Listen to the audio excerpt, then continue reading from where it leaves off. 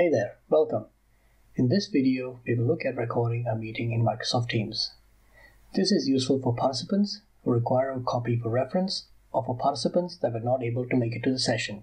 We will look at the options available to the organizer, presenter, and external guest. We will also show what you can and cannot do and suggest some workarounds. So stick around. First, we will join a Teams meeting as an organizer using the Teams desktop application on a Windows 10 machine. The meeting invite can be created using the Teams calendar or Outlook calendar.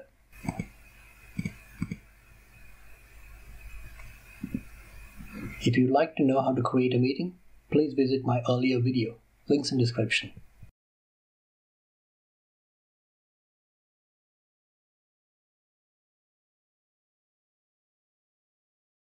I will then load my PowerPoint file and get a couple of participants to join in.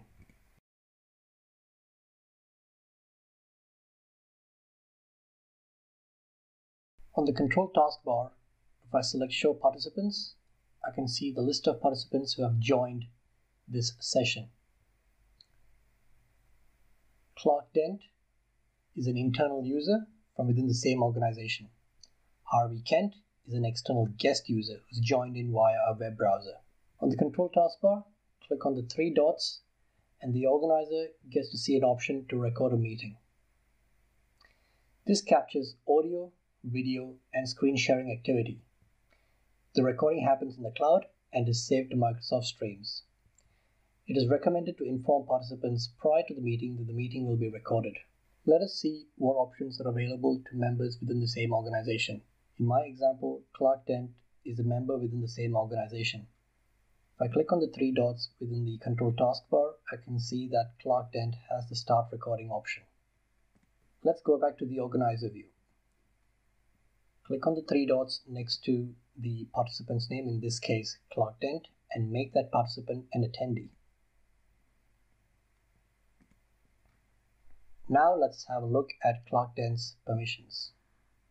Now if you click on the three dots, I can see that Clark Dent no longer has the option to record the Teams meeting. Let's go back to the organizer view.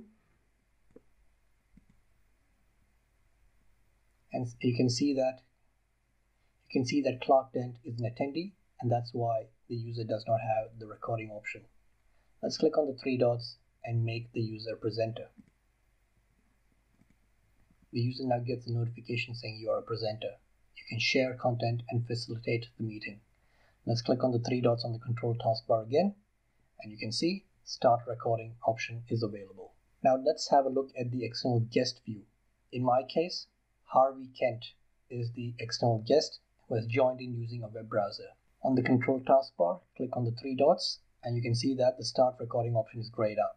External guest users do not have the option to record a Teams meeting. Now, from an organizer view, if I click on the participant Harvey Kent and click on the three dots, I can make this participant an attendee and say change. And if I look at the guest view and click on the three dots, nothing changes. Again, let's go back to the organizer view and click on my external guest, in this case Harvey Kent, and make that user a presenter and say change. The external guest now gets notifications saying that you are a presenter, and the Start Recording option is grayed out. Let us go back to the organizer view, go to the control taskbar, click on the three dots, and start a recording. This icon says the recording has started. The organizer gets a notification that the recording is in progress. Internal members also get the same notification that the recording is in progress. External guests on web browsers also get the same notification that a meeting is in progress. Again, it is recommended to inform participants prior to the meeting that the meeting will be recorded. Once the recording has commenced, external guests don't have the option to stop recording.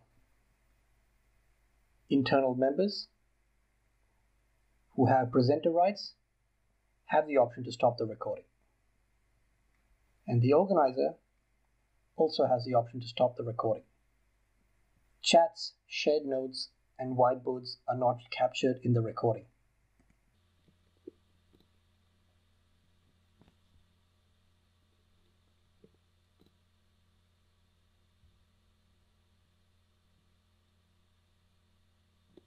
As you can see, you get a notification stating that whiteboard will not be recorded. Support for recording whiteboard is coming soon.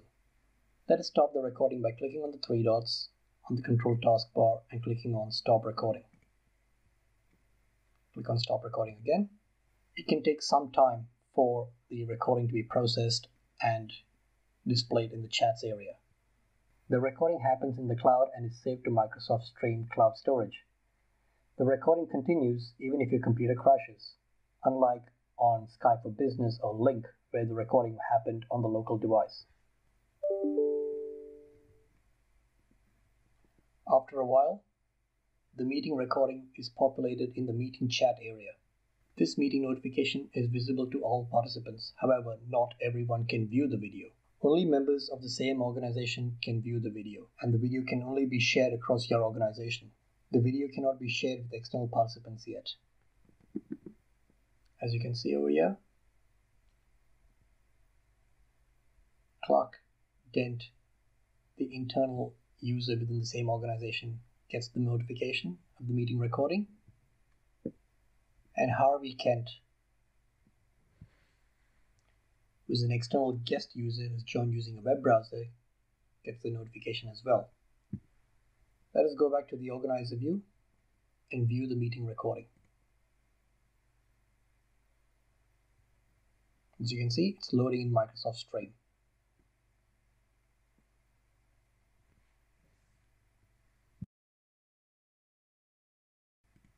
As you can see, it did not record the whiteboard session nor the chats. Let's have a look at our internal user, and the internal user can also view the same video.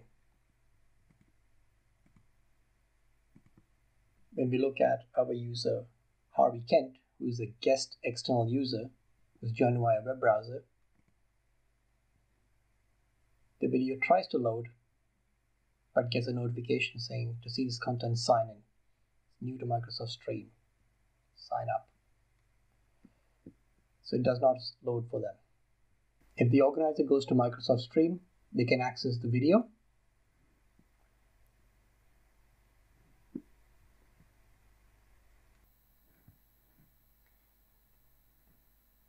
To download the video, click on the three dots and select Download Video. Once the video is downloaded, you can decide to share it using SharePoint Online, OneDrive for Business, YouTube, Vimeo, whichever way you feel fit. Click on the three dots and go to Update Video Details. Over here you can see the details of the video and permissions. If you want this video to be available to everybody in your organization, check this box.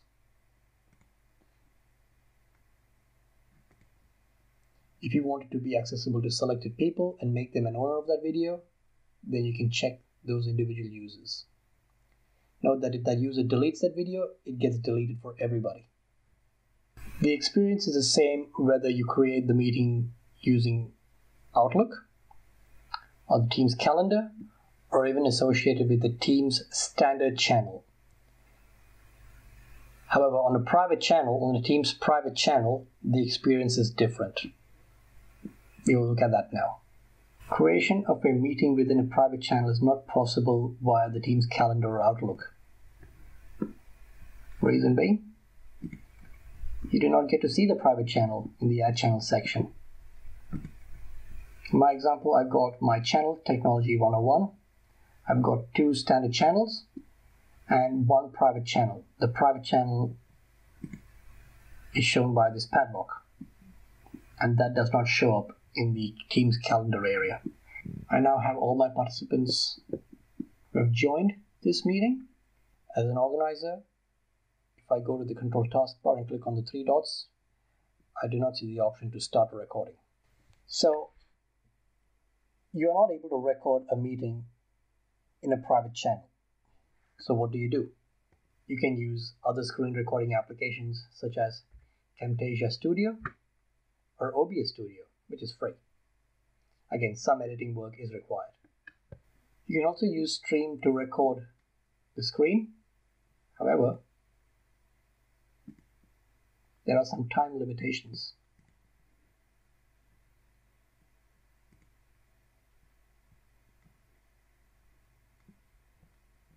Okay, so in Stream you can record your entire screen, an application window, or a Chrome tab. If I select screen 1, click on Share, there's a limitation of 15 minutes. If I select application window and select Teams,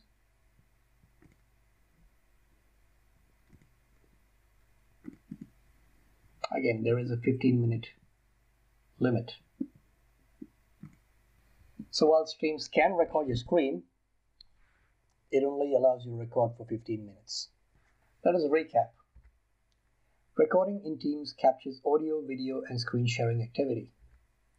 The recording happens in the cloud and is saved to Microsoft Stream cloud storage. Recording continues even if your computer crashes. The user needs to have appropriate license and upload permission on Microsoft Stream. The created video can only be shared across your organization. No sharing of videos with external participants yet. Use other ways to securely share the video, such as SharePoint Online, OneDrive for Business, Vimeo, YouTube, etc. Whiteboards and shared notes are not captured in the recording. Record meetings and group calls only. There is no recording for one-on-one calls. Recording option is not available for anonymous, guest, or federated users, that is, any external users. Recording option is available on meetings created in Outlook and Teams calendars and Teams standard channels. Recording option is not available in Teams private channels. The workaround for this is host a Teams meeting in Outlook or Teams calendar or in a standard Teams channel. This way you get the option to record. Use other screen recording applications to record meetings in private channels such as Camtasia Studio or OBS Studio. Thanks for watching. If this video was useful, do like and subscribe. Stay safe and see you in the next video.